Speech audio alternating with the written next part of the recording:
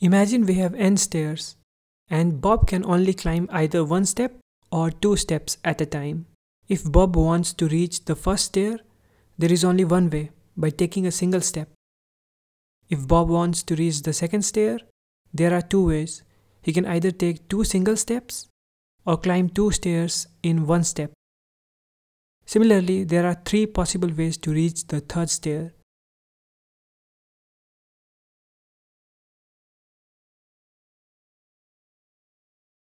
Now, the problem statement is, how many total ways are there to reach the top stair?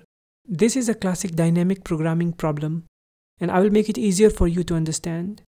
Think about this. To reach the top stair, Bob could have arrived from either the last stair by taking a single step, or from the second last stair by taking a double step, right?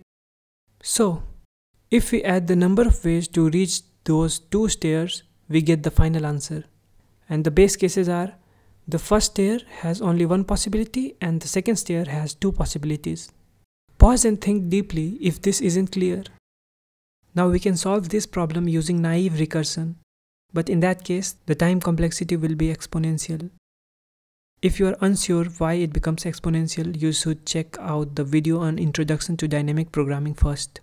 So, how can we get the answer in an efficient way?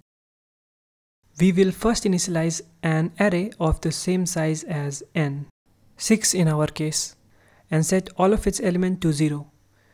Now let's set the first element to 1 and the second element to 2, representing our base cases. Now looking at the recurrence relation, we need to add the last two values to get the current value. So we will simply add the last two values iteratively and fill the array. This should be easy to understand.